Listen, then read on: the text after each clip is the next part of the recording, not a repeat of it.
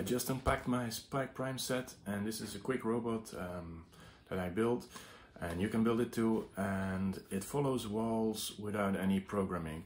So what I did here is I connected this motor to this sensor on the, so the sensors and motors go into opposite ports, and if you want to switch the motor direction, you just switch sensor and motors, and then it makes the motor run in the opposite direction. So what I made here is one motor running with the touch sensor, and I put some bushes in here so I can control the speed of the left motor here by moving these bushes. I think the slowest speed is great for this wall follower, and I put the ultrasonic sensor, connected it to the other motor so that it drives slowly. Whenever it sees a wall, it veers back, and we have these we have this wall follower that you don't have to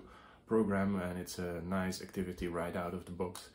I do have to say that before being able to make this robot run, I had to update the firmware and charge it completely, because it comes half charged when it's brand new. Still is a fun activity, and let's have a look how it works.